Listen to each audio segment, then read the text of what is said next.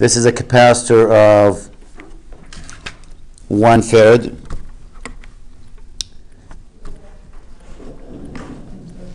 And this is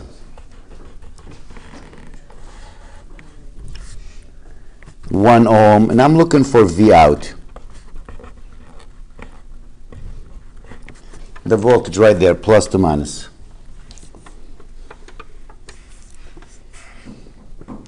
Now, if you remember, last time we said we can we can find the equivalent circuit, which is really 7 almost.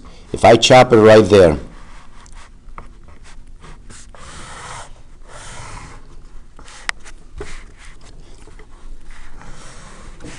and find the equivalent value. Now this one here, it's your Z1 or Z input, whatever you want to call it. I'll pull my book out. I looked for it before I started. As if you try to Thevenize the front side of that circuit, we did it both ways. We did the front and the back side. If you try to Thevenize the front side of the circuit, you can take the source, replace it with A times the value of the source, and the Z value, which is Z input right here, you can replace it with A squared times that number. Now what is A? A is the ratio of N2 to N1. So A equals the number of turns on the second one to the number of turns on the first one. So 1 to 2, which is a half. Can you just move it? Yeah, thank you. Yep. So what's going to happen, oh, I forgot to write the value of the source here. And this was 12 U sub t. So if I try to find the equivalent, A is 1/2. The value of this source will be what? A times V1. A is 1/2. 1/2 times 12, that'll be 6 U sub t.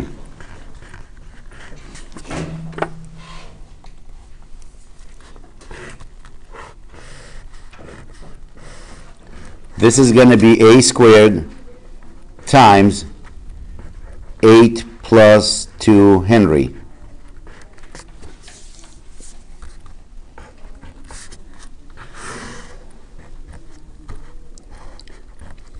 This is 1 farad.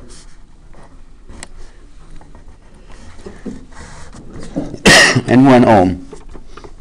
God.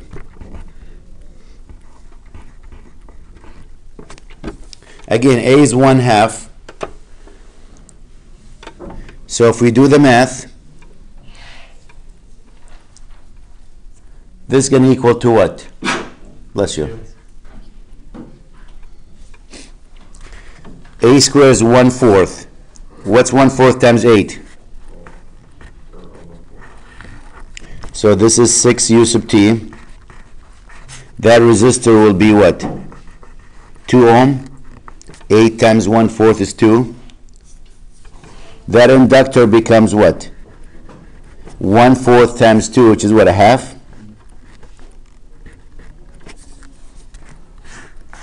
But why is that 1/2 now? It's A squared times that. And A is 1/2, A squared is 1/4. Okay.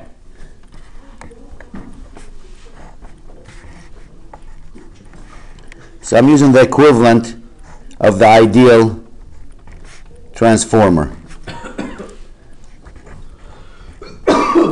So I didn't do anything yet. I just simplified the problem so I don't have to deal with mutual inductance and all that stuff. The ratio of N2 to N1, I mean I1 to I2 and V1 to V2. I can get rid of them and use that. Now I'll switch it to Laplace, S domain.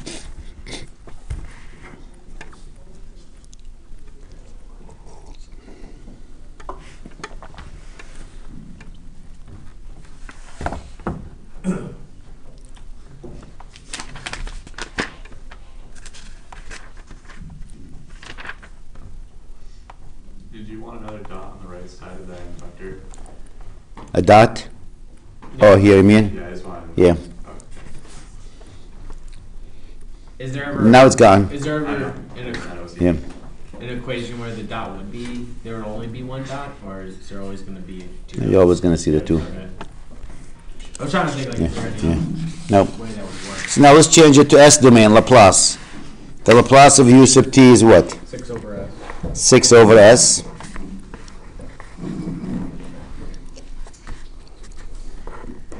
The Laplace of the resistor, 2.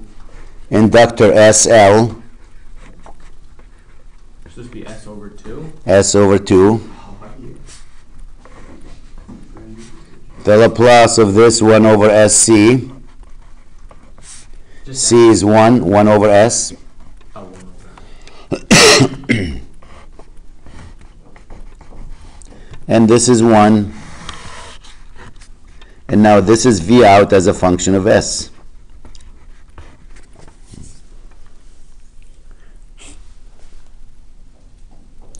And I can combine all of these guys into one impedance.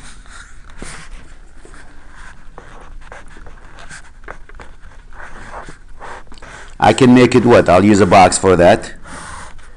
2 plus S over 2 plus 1 over S.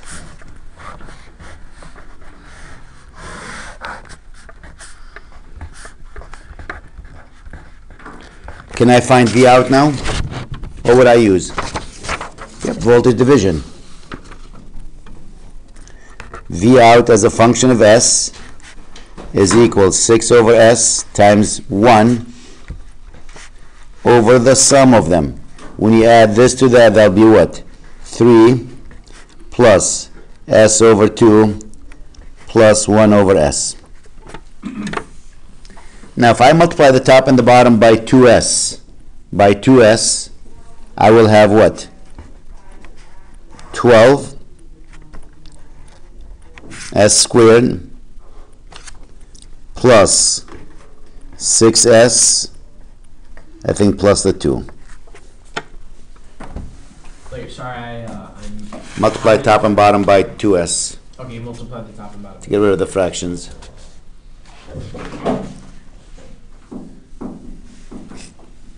So each one was 5. So 6s times 2s and 6 over S times 2S, S over 2 times 2S, 3 times 2S, 1 over S times 2S. got it. Okay.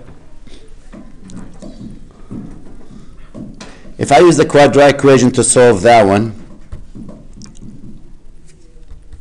the roots are real. So let's see, S squared plus 6S plus 2. I can see the roots are real. Negative 6 plus or minus the square root of what?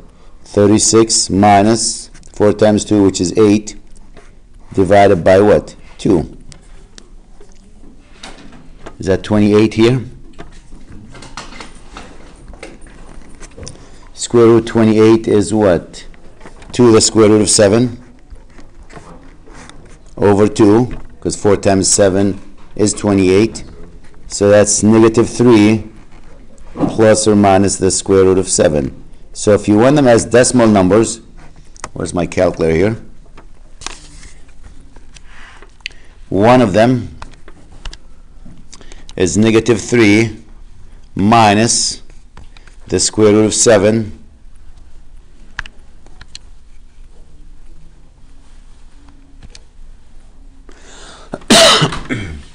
I get negative 5.65.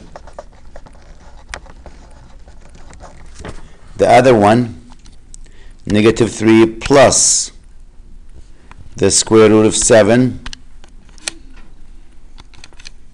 and that's a negative 0.354 if you want to.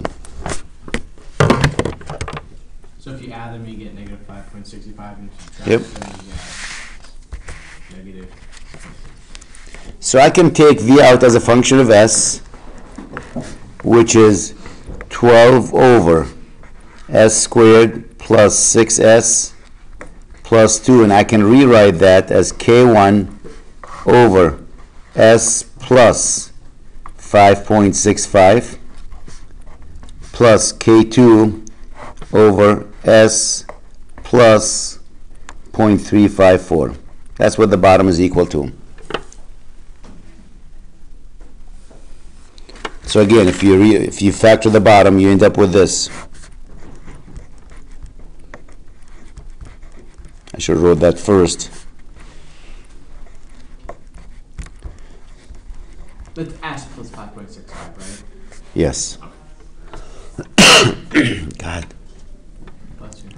thank you. It's I got the flu. So it's just keep coughing. I wish it was sneeze.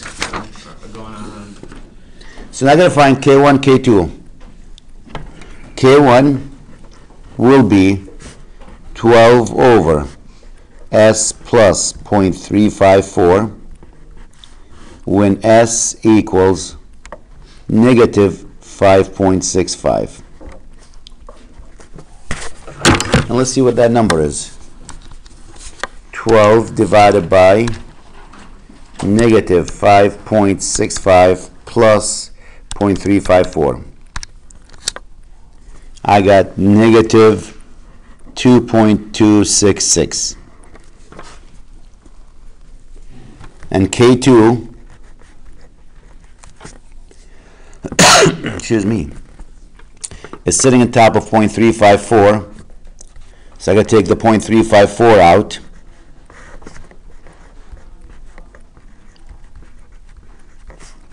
When S equals negative 0.354.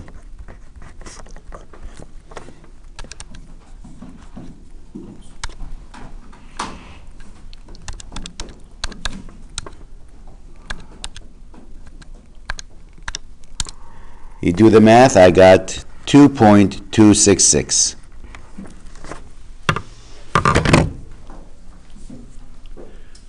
So I can write V out as a function of S to be K1, which is a negative, over S plus 5.65 plus K2, which is what? 2.266 over S plus 0.354. So remember, the process doesn't change. We change it to S domain, which is Laplace. Solve the circuit in the S domain in Laplace. Now we have our answer in Laplace. Let's change it back to time domain. Professor, Yes. you have for the first partial fraction negative 2.666. 2.26, yeah, 2, thank you.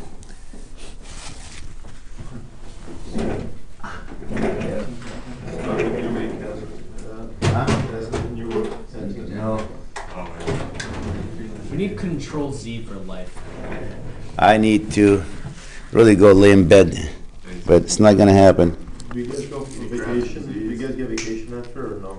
Yeah, we got some time off. Enjoy it. So now my solution is changed to a function of time.